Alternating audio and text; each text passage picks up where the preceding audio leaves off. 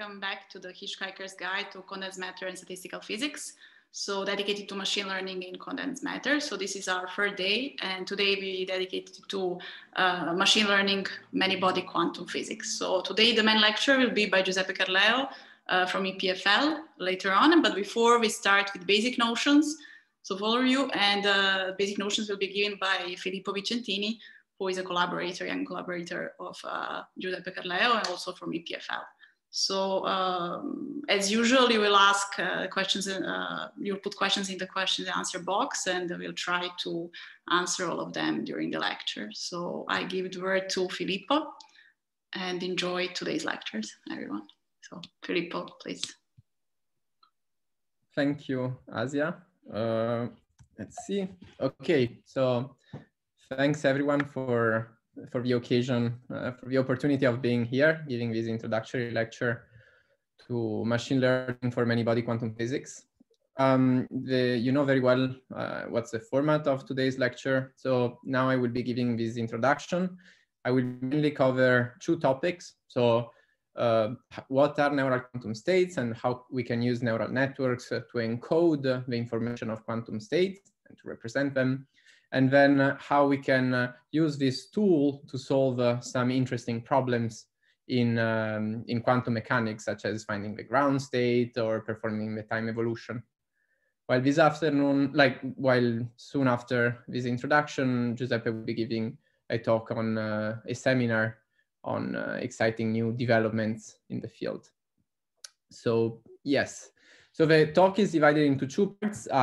This first part is more about neural quantum states, while the latter on the problems we are trying to solve. And I will take some questions in the break between the two parts and then at the end.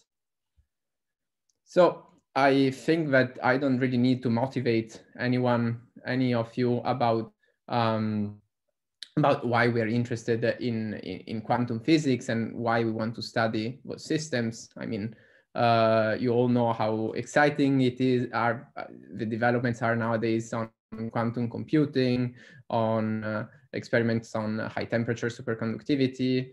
There are experiments and there are theories studying how chlorophyll and the mechanism to convert photonic energy into chemical energy work by using quantum physics. So behind all those problems, all those fields, we have a framework of quantum physics that we use to describe those systems. And of course, the most important thing, the most fundamental part of quantum physics maybe relies on the fact that we want to describe those states. So I'm sure you know it very well already. When we try to describe the quantum systems and the state of this, we have a big problem because this is very complicated. So imagine we take, I don't know, a system composed of spins, so particles that are either down or up. So it's a binary state, 0 or 1, and consider a system made of n different spins. So if I just was to describe such a classical system with a classical state, then I would need to describe the state of every single particle composing the system individually. So I want 1 bit of information for the first spin. It can either be down or up, so I need 1 bit. The second particle is also described by 1 bit, and the third, and so on.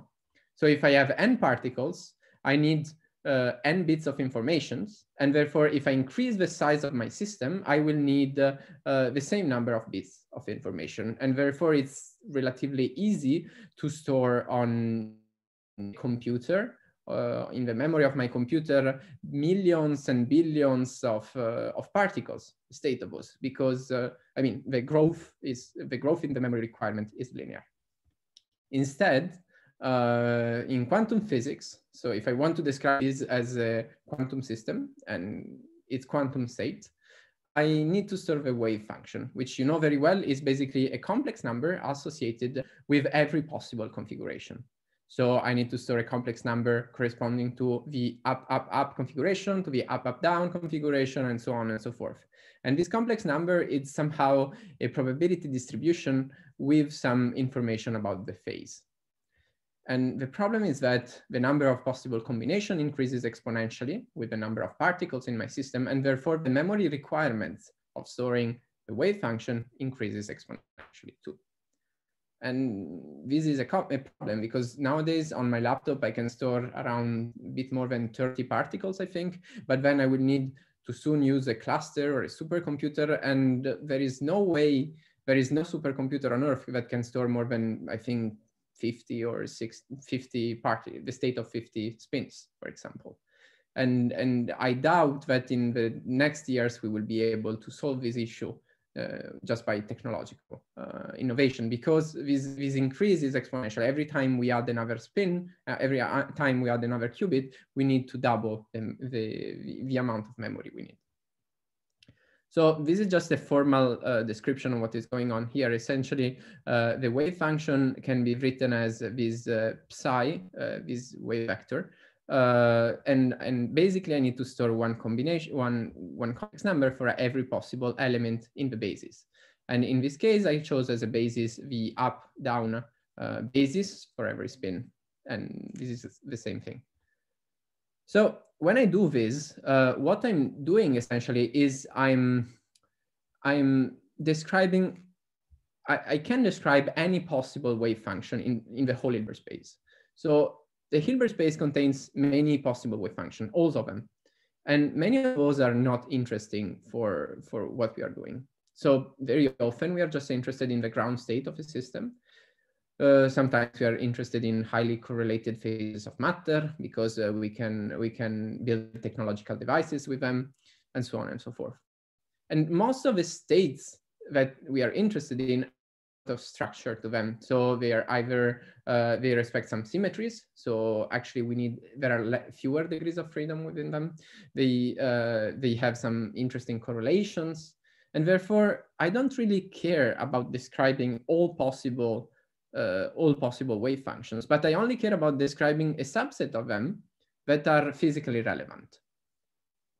And for one of the first proposals that was brought forward still at the beginning of quantum mechanics was that in general, I don't really care about describing the whole wave function and all its entries, but I could actually write it down, write with a wave function as some function that instead of storing every possible entry of the wave function, I just store its dependency on some parameters, and those parameters should be fewer than the number of degrees of freedom of the Hilbert space. Essentially, what is going on is that I have some parameters, hopefully fewer than the size of the Hilbert space. I feed them a wave function. So actually, I feed them to a function, an arbitrary function, and then by doing this, I can actually compute every entry in my wave function. So of course, this is interesting if it can solve my memory problem that I talked about before. So essentially, if the size of this of the space where those parameters live is polynomial in the size of my system instead of exponential, then I kind of addressed this issue, because now I only need a polynomial amount of memory to store my state instead of an exponentially large amount of memory. At the same time, if I can do that, but to compute expectation values or any physically relevant quantity, I still need to perform this sum over the whole Hilbert space, then I didn't address my problem. I actually just hid it, because I will still need to do an exponential number of operations on it. I still need to perform this sum on my computer. So actually, there are two classes of variational states, variational in the sense that they depend on those variational parameters, this W. So there are computationally tractable states, which are states such as mean field, Gutzwiller mean field, or matrix product states, where I don't need to perform this whole sum of the Hilbert space, but I can recast it as some operation which is of polynomial complexity. For example, matrix product states remap this sum over some product of matrices which have a polynomial size. Mean field, for example, just doesn't sum on all the possible entries, but just on the whole local Hilbert space, and then you just perform a product and so on and so forth. However, in general, this function could be like something where we cannot, with which we cannot do that. So imagine this psi is a neural network or an arbitrary nonlinear function.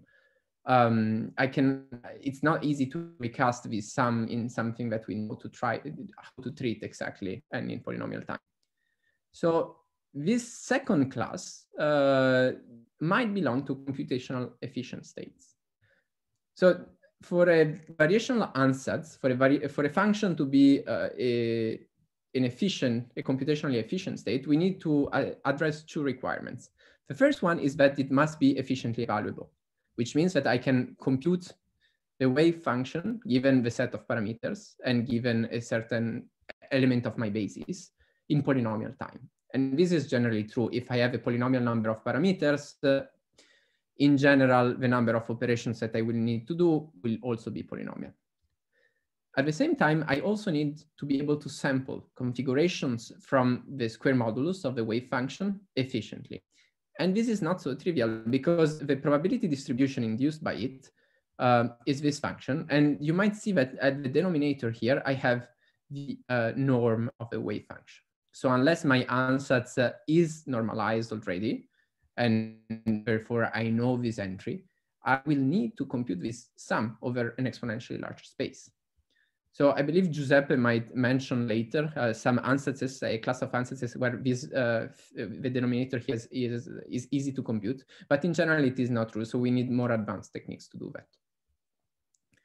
So if those two requirements are met, there is an interesting theorem, and it's actually very trivial to prove, that, that it is possible to compute any expectation value of a k-local operator with polynomial accuracy in polynomial time. So k-local operator is a notion that comes from information theory, which corresponds in terms more physics term to an operator that has at most k-body interactions.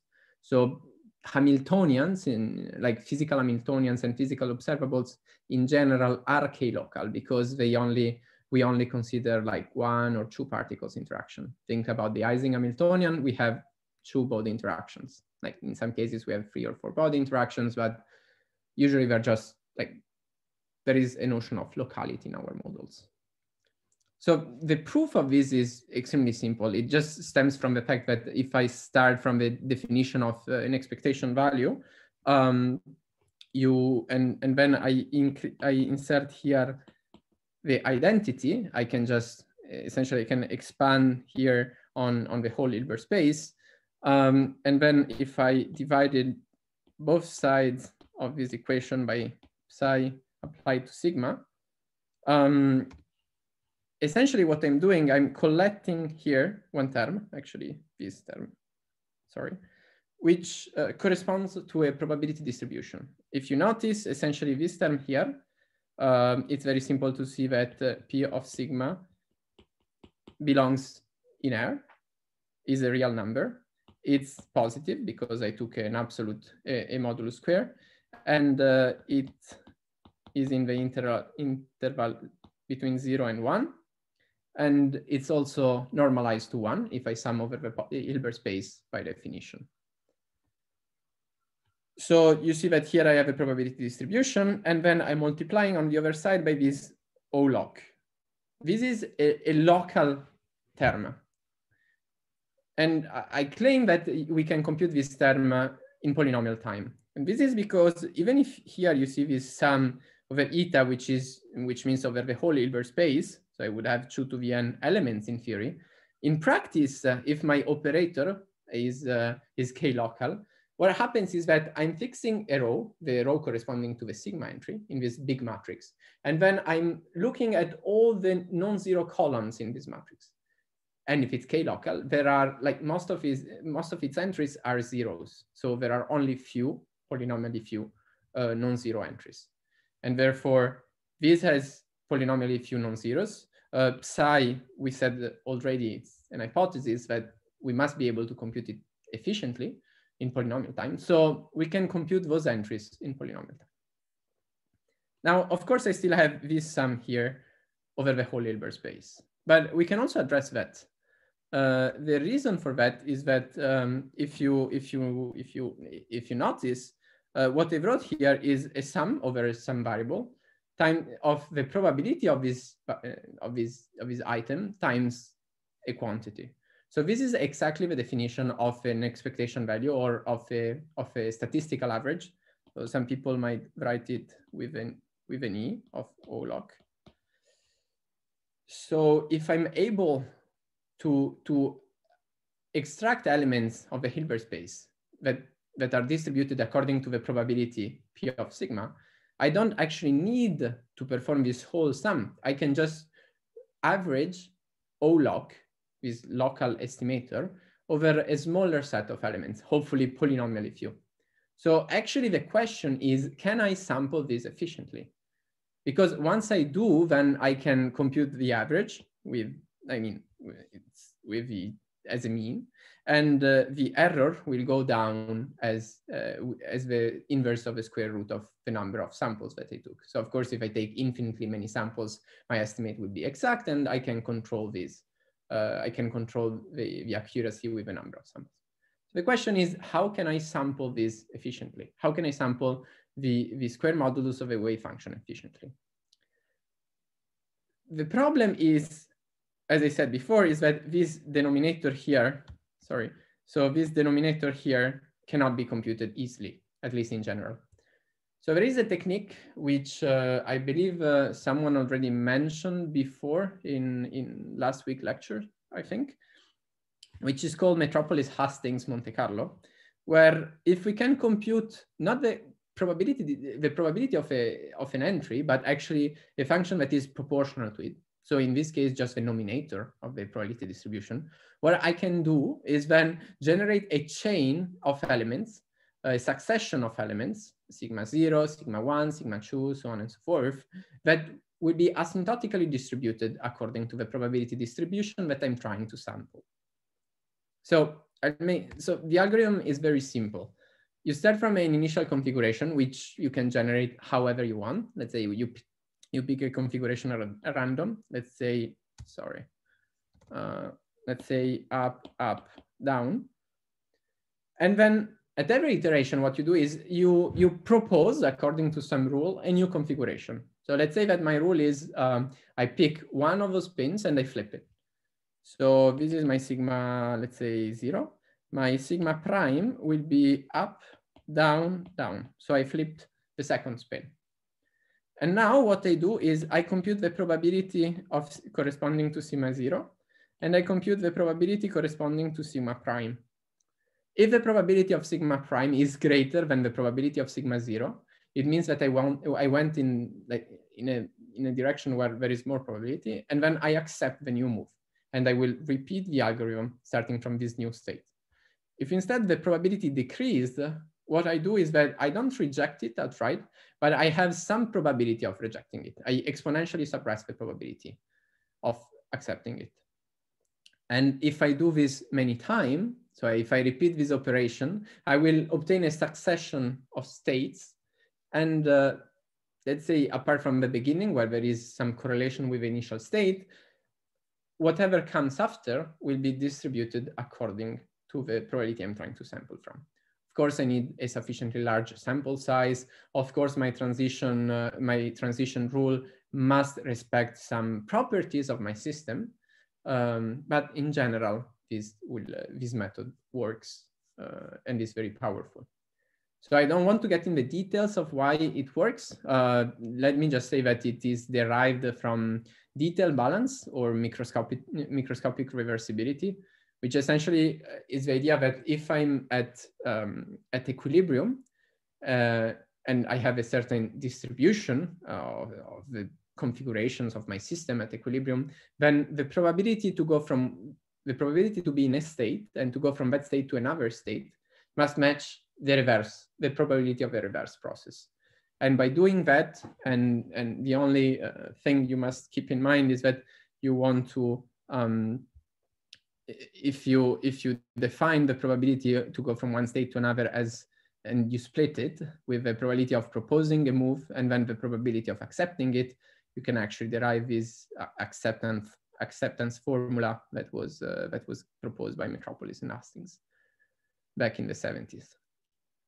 So what this algorithm does essentially is that even if I cannot compute the full, even if I don't know the full probability distribution, but I can compute some let's say the denominator, so I can compute ratios. Since I'm computing a ratio here, the normalization factor, which is constant, factors out, and I don't need to know it anymore. This is very powerful. So imagine, for example, that I decide to use as a variational function a neural network. So what I can do, for example, is I can pick a very simple 2-layer feed-forward networks, a restricted Boltzmann machine, where the input of this machine is, I don't know, a bit string of up, up, down, which would correspond to 1, 1, 0, 1, something like that. And then I multiply it by a matrix W, I add some bias, and then I pass it through a nonlinear activation function, usually log cosh, but you can use anything actually. When you sum the output, what this is doing is, I mean, this is a neural network. And the reason why it is a good idea to use neural networks to do this, and we have shown there are several results nowadays in literature showing that it is a good idea to do this. It's because neural networks are very good at capturing correlations in your system, at capturing some hidden correlation within whatever is the input that you're feeding.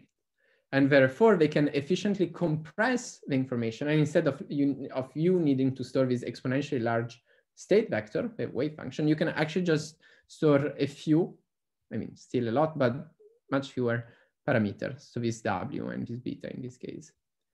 This function, as you can see, it's polynomially, it has a polynomial cost to evaluate it. I mean, you just need I mean, this is just a matrix vector product, and those matrices are have, let's say, have sizes of the order of square the number of spins in your system. Log cosh is a function that you apply linearly, so I mean, it has some fixed cost for every entry. So this respects the first condition that we asked, and I showed you that we can also sample from it efficiently. So this, which we call neural quantum state. So using a neural network to describe a variational quantum state actually satisfies all the requirements that we asked for. And that means that we can use it as a valid variational state. So with that, before moving on to the second part, where I would be talking about how we can use this technique to actually do something interesting and actually solve some problems, I will start to take a few questions maybe. So let me check. Yeah, there are some questions in question and answer box, so you want to. Yeah, just a moment. So could you again say, what do you mean by sampling? So by sampling, I mean that what I've shown is that I'm rewriting the operation of taking the expectation value of a quantum operator, which traditionally involves a sum over the whole Hilbert space, into a statistical average of a quantity, O log, which depends on the entries. And I'm averaging this quantity, you can think of it as a random quantity, over some distribution. And this distribution is the square modulus of the wave function. So unless you can, so sampling means that I want to take configurations, elements from my Hilbert space. So configuration like, I don't know, up, up, up, down, up, down, up, down, configurations like that, according to their probability. So imagine that this is my Hilbert space. So here I have up, up, up, down. It's not working. Sorry.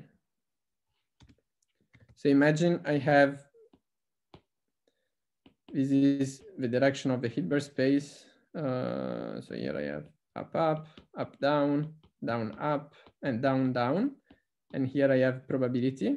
So imagine that my distribution of probability is this, something like that. I don't know, just random numbers.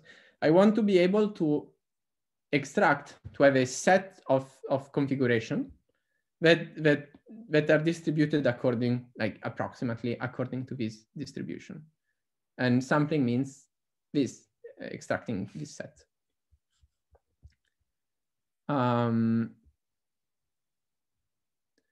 So this is classical Monte Carlo. Do you have any comments, ideas on quantum Monte Carlo? So the idea here is that this is classical sampling. So I'm classically sampling from a distribution.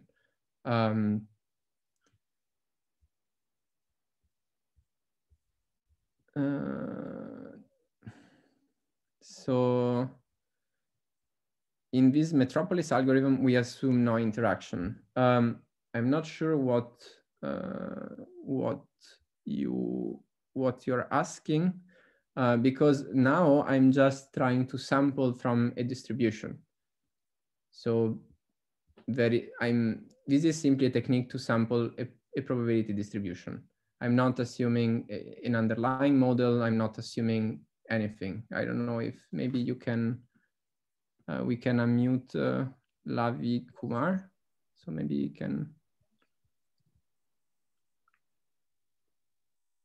ask the question. Yeah. So Lavi, you can. Yeah. Hi, Filippo. Thanks a lot for this talk. So yeah, so actually my question was that these underlying spins, do they interact? So that was essentially the question when you were sampling them with the probability, which you actually explained very nicely how the sampling is going on. So I was saying these underlying spin chains, which you flip, do they have some kind of this local interaction among them, or it's just that we have like a distribution of these spin chains? So what I'm doing now is that I'm not talking about any model in particular. I'm just saying that how would you go if you have a set of parameters for your variational state and compute expectation values. So in this, I'm not doing any assumption of what the model is. And the spin chain on which I'm doing the sample is actually, are actually configuration, like basis element of my Hilbert space. So I'm sampling basis elements. This is completely unrelated from the physical systems I'm studying. Okay, thank you.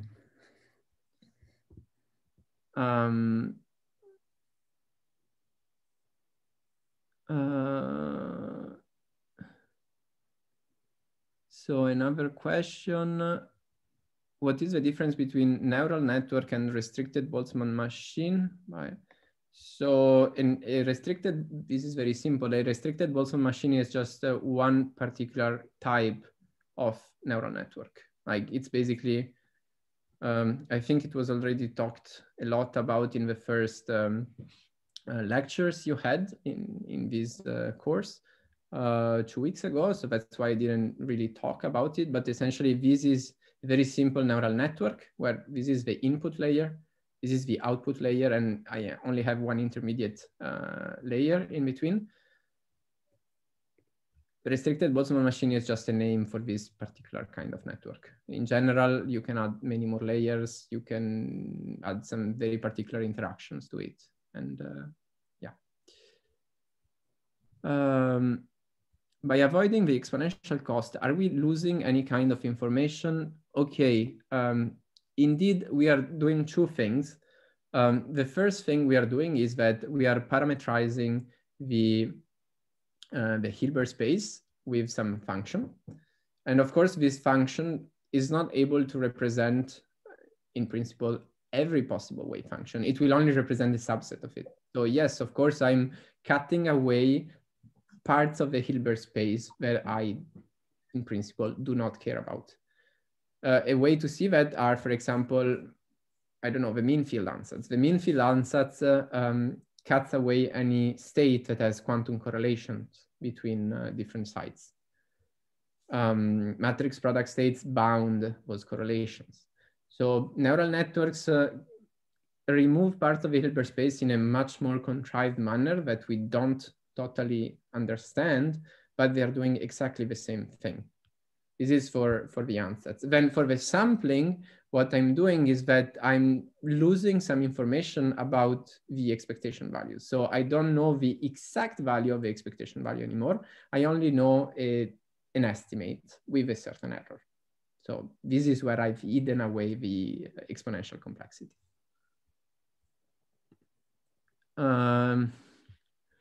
In neural quantum states, is the algorithm able to choose physically relevant Hilbert space by some means, like probability? Or do we provide it already with a wave function with variational parameters when it calculates the expectation? Okay, so what I was talking now is just about the neural quantum states in general. So it's just an efficient way, like matrix product states or mean field, to parameterize the Hilbert space. In the next part of the lecture, I will be talking about how we can determine the parameters that give us the state that we're interested in. So how we can determine the parameters for the ground state and so on and so forth. So basically we have an optimization problem. Okay, so then does the cost of calculating the wave function drop if we consider only symmetric and anti-symmetric wave functions in case we had identical particle systems? Yes, indeed. So if you actually insert some information about the structure of your problem into your neural networks. So for example, imagine you want to describe a standard condensed matter system on a lattice, and this system has some point symmetry or translational symmetry. Then you can, for example, you can actually see that the translational invariance reduces the size of this W matrix in order to be, so that the output is invariant under translations, and actually it reduces by a factor of n in 1D because you have n possible symmetries now, and therefore it does reduce the cost. So it's, in general, it's a very good idea to use this information to reduce, to further constrain your neural network or your variational ansatz. What is meant with polynomial accuracy? I mean that the accuracy depends polynomially on the number of samples that I take, and therefore, if I have n samples, the accuracy goes down as 1 over square root of n, not exponentially. So, for example, if you are near a phase transition and you want to determine an observable with exponential accuracy, because this allows you to tell in what phase you're in, for example, I mean, you would need an exponentially large number of parameters of samples. Okay, so is it sure that the neural network is taking advantage of the fact that samples in real-world data sets actually live in a small subset of the Hilbert space, which we human cannot recognize? I'm not sure I understand the question. So the whole Hilbert space is a space of wave functions, right? And the wave function is actually a space, and the wave function is actually a vector in this space. So can you just, Heimang Zhao, could you just, can you unmute him and maybe you can ask your question? Yes, Heimang, you can ask the question. Hello, can you hear me? Hi, yes.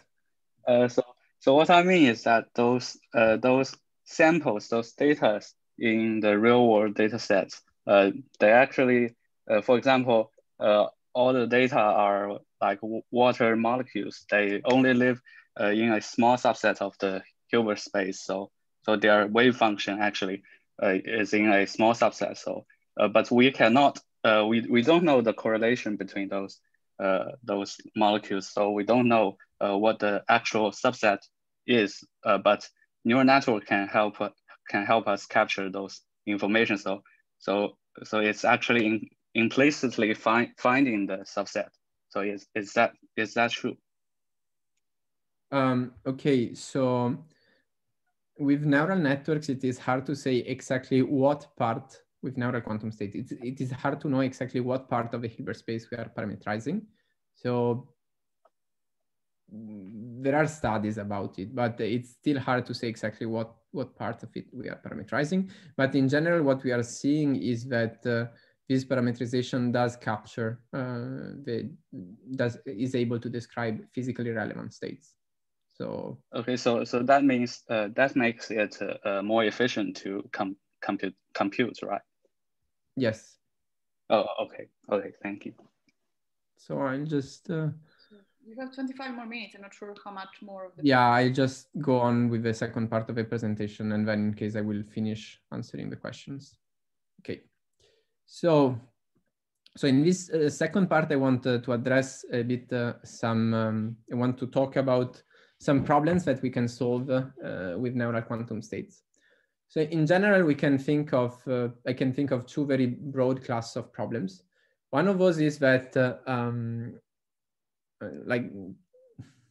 one of those is when I want to determine, for example, the ground state. So the weights corresponding to the ground state of an Hamiltonian. So you give me an Hamiltonian, I need to find its ground state, or I need to determine the state as evolved by this Hamiltonian, something like that.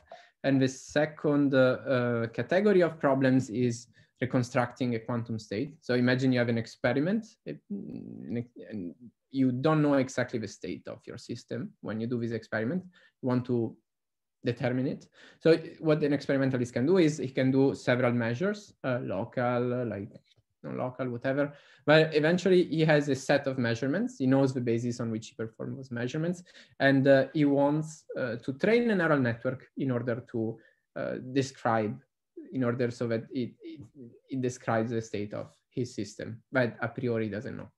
So I think, I'm not sure, that Juan Carrasquilla will talk about this second application next week. Today I will focus more on this category of problems.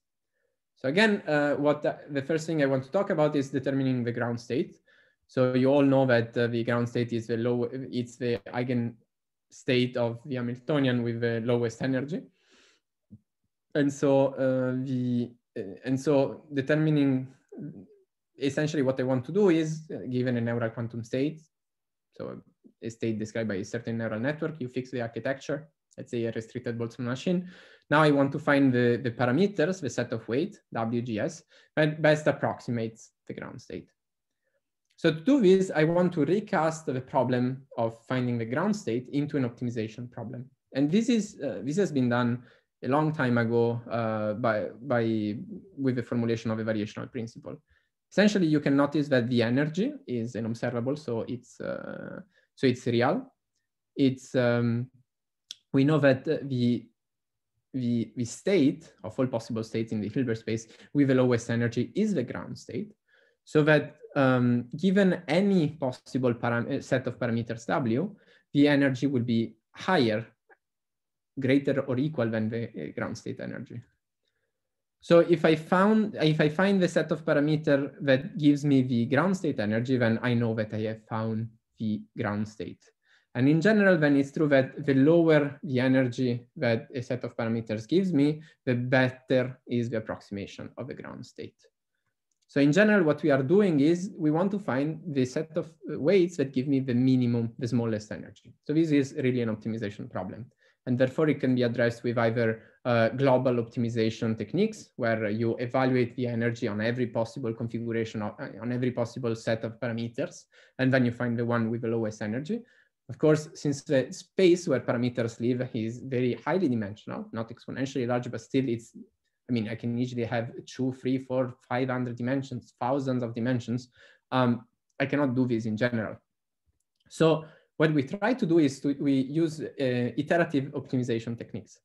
Essentially, you start from an initial set of parameters. You just throw them at random, like you have an educated guess about your initial parameters, W0. For those parameters, you can compute the energy. We know that this is efficient. Then we compute the gradient of the energy for these parameters. And we use this gradient to actually optimize, to correct the parameters.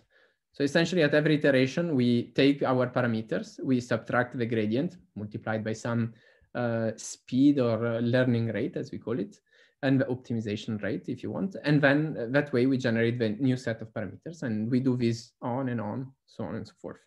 Now, it is interesting to notice that you can think of this equation as delta W divided by some sort of discrete time delta T is equal to minus eta, the gradient of W of E.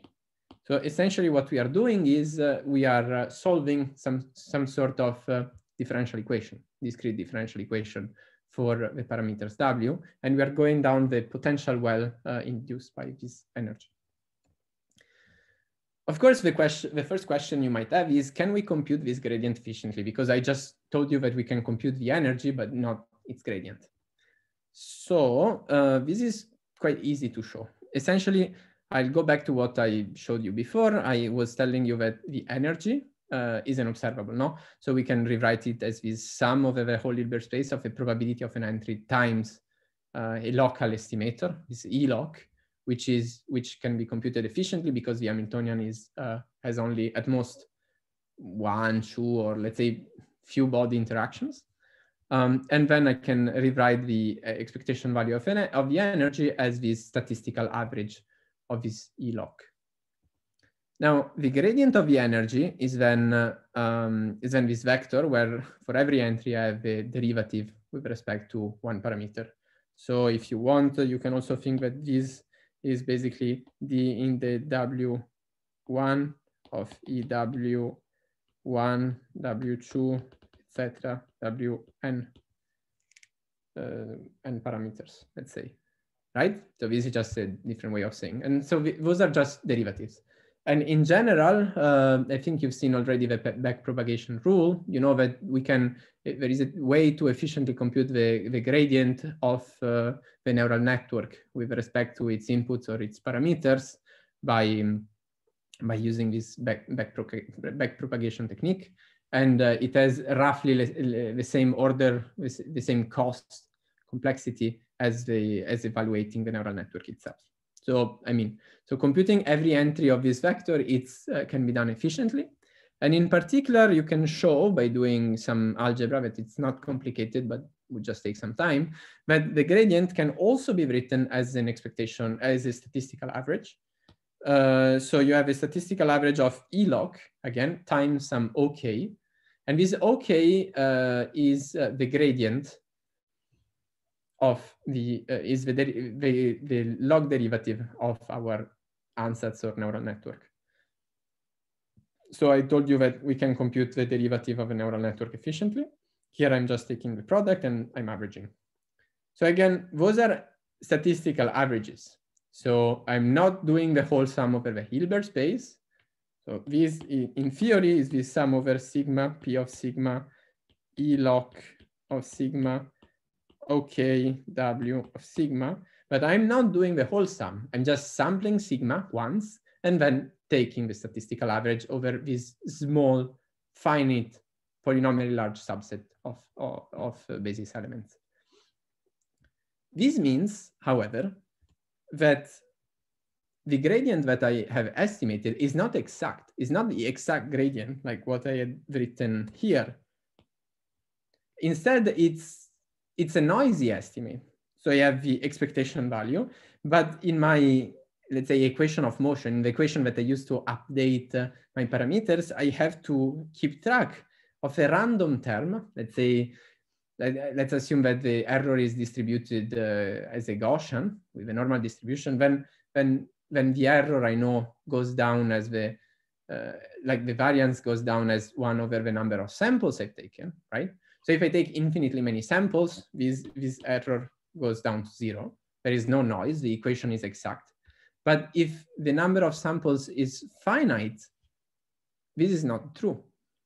And this is actually very interesting because this really starts to look like the Langevin process. So basically the equation governing, like the approximate equation governing the motion of a particle in a potential well, like the potential well is determined by this. And for us, basically it corresponds to our energy functional.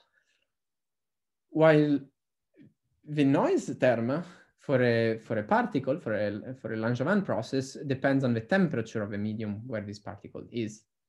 So while in physical terms, this would be a temperature, for us, this temperature is essentially set by the number of samples, like they're inversely proportional. So if you think about it, if I take an infinite number of samples, my temperature is 0. So I do this optimization, this motion is exact. Instead, if I have a finite number of samples, I would be at a finite temperature. And this is very interesting, no? Imagine that the potential we are trying to optimize is something like that. So I do my optimization. So this is energy. and this is whatever parameter we have. So imagine I do my optimization and I fall down in this local minima. If I'm here, in principle, if my gradient is exact, this is a local minima, if the gradient is 0, I cannot get out of it. But since I take a finite number of samples, I have a finite temperature. So there is a certain probability by which I will get out of this well and continue my optimization and eventually fall down in, hopefully, the global minima. So this is what happens when you don't do a gradient descent, but you do a stochastic gradient descent or an approximate gradient descent. And this is one case where doing these things like approximately actually helps us, because it helps us not fall and not stay inside of local minimas. Then there are other problems. Usually there are big regions where the gradient is almost 0, so it's very hard to optimize in those regions, but still, let's say local minimas are less of an issue, especially if at the beginning of your optimization, you keep a number of samples that is not too high in order to, exactly for this, in order to avoid falling in local minima, and then you can increase this number. So with that, I hope that I convinced you that we can find the ground state by recasting the problem of finding the ground state into an optimization problem. Another interesting problem is time evolution, right? Also because if you can perform time evolution, I mean, I give you a state, you are able to compute the state at successive times, given an Hamiltonian. You can think also of performing some sort of imaginary time evolution, where instead of evolving in real time, you evolve in imaginary time, which will allow you to converge exponentially fast towards the ground state. So to do this, we'll just catch the way we do it. Imagine you have a state given a parameters. Let's say this is an interesting state, and you want to evolve it. What we are trying to do essentially is we know how to do the evolution, at least how to analytically write it. Now it will be e to the minus I h delta t psi of w. And we want to find a state psi of w plus delta w, where delta w is some update of my parameters, that is able to approximate my unitary time evolution. So the way we do this is we use linear approximations. So if we assume that the time steps are small enough, we can linearize the exponential, so the unitary operator, and we can write it down this way. At the same time, this right-hand side, this psi w plus delta w, we can expand it to first order in Taylor around w. So we can see the linear effect of changing the parameters. So what we get is basically, again, CW, of course, because we are expanding around this point. And then we find, we apply all the log derivatives. Basically, those are, those OKs are in the WK log psi WK. Basically, there is a sigma also. Sigma. We have a sum of sigma. So now what I want to do is I want to match those two, right? So the way we match, essentially, we try to find the set of the W that solve this approximate requirement, is that we try to, we define some overlap. This is the overlap between the two states. It's also the Fubini's 2D metric. We try to minimize the distance between those two states. So we'll not do the full calculation because it takes a bit, but essentially you can actually find the solution to it. So you can find that the solution to the delta W, the updates that solve it, is given by this equation. So basically I have an S matrix here as K prime on the left-hand side, and on the right-hand side I have the same gradient that I had showed you before, the gradient of the energy. So this SKK prime is known as a quantum geometric tensor. It has the structure of this expectation value or statistical average of the log derivatives. It was in the context of variational Monte Carlo, it was first proposed by Sandro Sorella in the context of imaginary time evolution, where he showed that this object gives you it's essentially able to generate the imaginary time evolution. You would just get rid of this I. What is interesting is also that this quantum geometric tensor, essentially it carries information about the metric of our ansatz. So essentially, imagine, so you know very well that the space where our parameters live, our W parameters live, imagine I have a configuration W and I take another state W prime, which is equal to W plus delta W, and they are very close to each other. So the distance between those two states in this space, which has an Euclidean metric, will be just the norm of delta W, right? However, what we are really interested in is the Hilbert space. And my neural network, actually what it does is that it takes a configuration and gives me a psi of W, right? And it is possible, since the mapping is highly nonlinear, neural networks are highly nonlinear function, it is entirely possible that this state, which is very close to the initial state in the space of the parameters, actually is very far in the space, in the Hilbert space, in the space of functions. So what the quantum geometric tensor does is it tries to estimate, it's a first order estimation of the distance between the wave functions parameterized by W and W plus delta W. So it carries this sort of information. In any way, what we can do is essentially we can recast, at least symbolically, this equation and we can solve it. However, solving it means that we have to invert S. S is a matrix. You can show that S has a positive spectrum. So the eigenvalues of S, K prime are in R and are bigger than 0. However, it is also often a highly singular function, so it's not easy to invert it. In any case, if you can invert it, usually we use, we try not to invert it and instead solve this linear problem with some iterative optimization algorithms such as conjugate gradients, min res, and several others.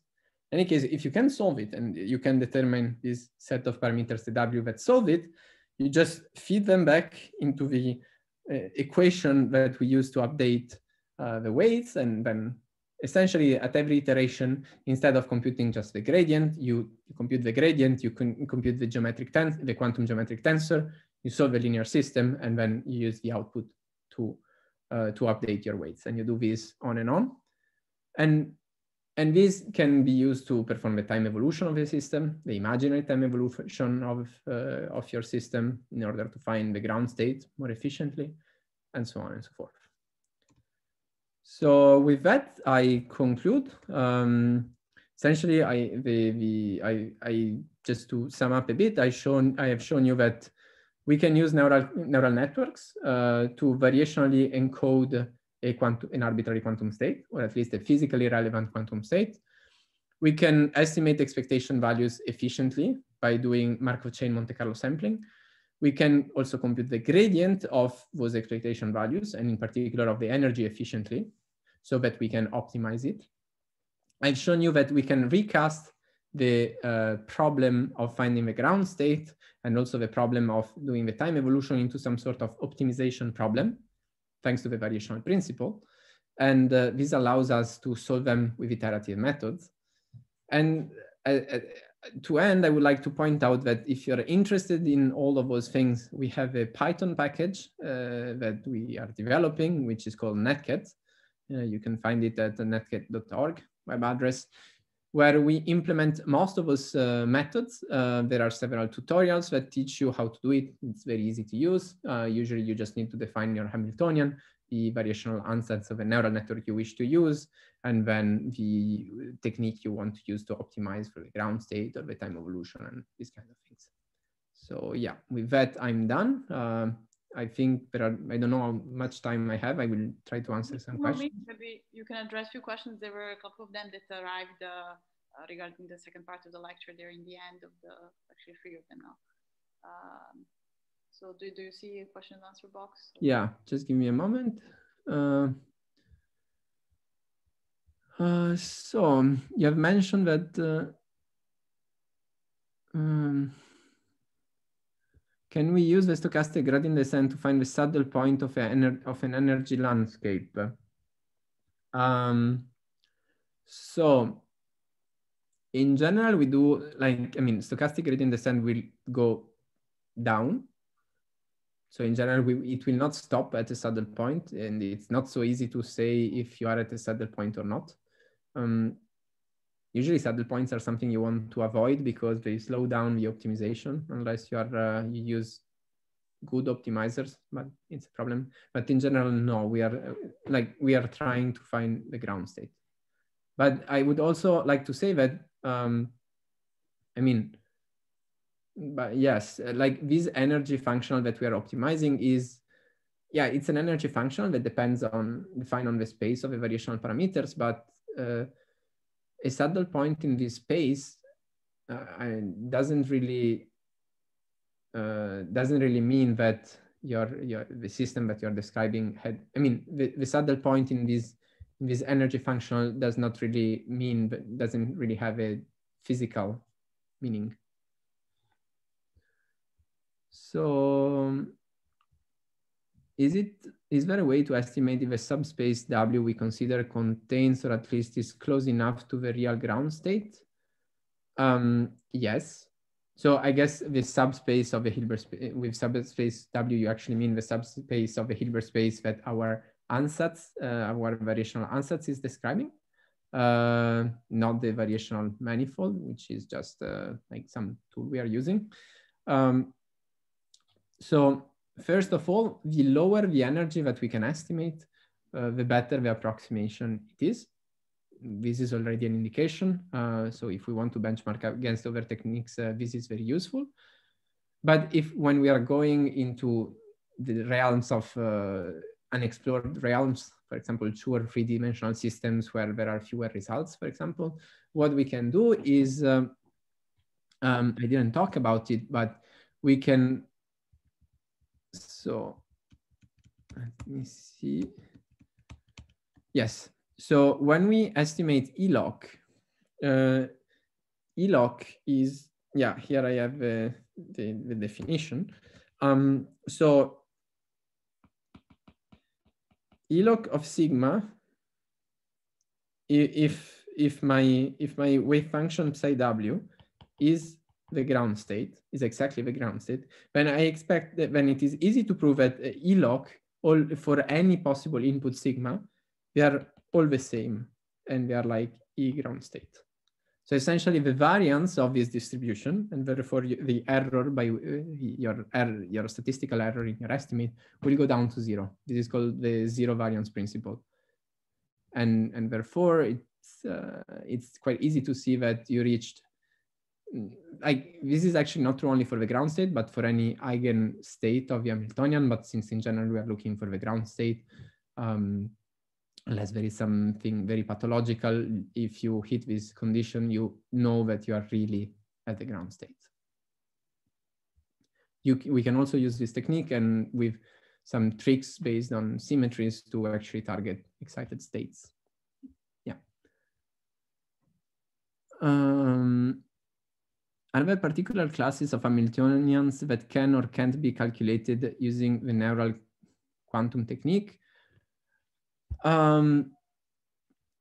So in general, there are Hamiltonians that are harder to train for, but in general, we have 2 tools essentially. No, you given an Hamiltonian that we try to, for which we try to find the ground state, we can try to cook up a good neural network that should be able to represent the ground state. Of course, if I know that the ground state should respect some symmetries or must represent fermions or bosons or whatever, I will change the architecture. I will not always use the same architecture, and therefore, like, this already changes the tool I'm using to solve the problem. In general, I'm not aware of any particular Hamiltonian that, like, there are some Hamiltonians that are, for which it's harder to solve the optimization problem, but it's also related to the ansatz. We are still trying to completely understand what makes the optimization procedure hard. So let's say this is still an open research question to know exactly what is preventing us from solving the optimization problem, if it's the ansatz we are choosing or if it's the Hamiltonian. Yeah. Can we extend was finite temperature calculation? Can we extend this to finite temperature calculation of expectation values? Yes, indeed we can. We can also extend it to determine the steady state or the time evolution of an open quantum system or dissipative systems.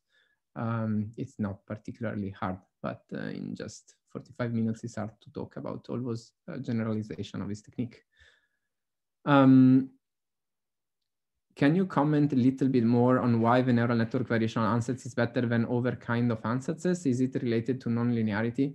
So I'm not saying that neural networks are necessarily better than other ansatzes. This is still a question we are researching on. So for example, in for one-dimensional system, we know that matrix product states are extremely efficient and would be very hard to beat, and the optimization is also it's also quite simple. For 2 or 3 or 4-dimensional systems, already like variational ansatzes and neural network are quite, I mean, they're very general, and therefore they can work very well. And also we can take years of research done by the giants in machine learning, such as Google and IBM and several others, and exploit them because they have interesting structures that allow us to address some problems and actually encode in our architecture some symmetries of the system. So in general, there are theorems that tells us that neural networks are able to capture arbitrary correlations. So even volume law entanglement in a system. Which is something, for example, that in 2D MPS cannot do. It's very hard to, I mean, we are still trying to understand exactly the limits of those techniques, but there are theorems that tells us that neural networks are arbitrary, very good function approximators. So I mean, they perform very well. And I'm not saying that it's the ultimate technique. Okay, I think now it's maybe time to stop. Okay. Take a break. I don't know if there are a couple of more questions. I think, I don't know if you want to answer them maybe by typing in, but I think we should take a break now. So we are back at 1:45. So in 10 minutes, we start the lecture by the lab. It's fine for you. Okay. Filippo? So is it fine? You can check the questions and maybe you can answer them directly. Yeah, okay. I'll just write down the answer, or. Yeah, there's a possibility. So you can after a break, or. I mean, I can go on answering. I don't know, as you want. I don't. Okay. For me, it's fine. Just I do not know whether I hope the participants are fine for it. So if you prefer to answer them like that, if you think you can quickly answer, yeah, let's go, and then we break and then we stop afterwards. However, we would like to start at 45. No, so, okay, so let's just stop now, and Giuseppe will give his talk. And okay. Okay, good. So we are back in 10 minutes here. Thanks everyone, and see you soon.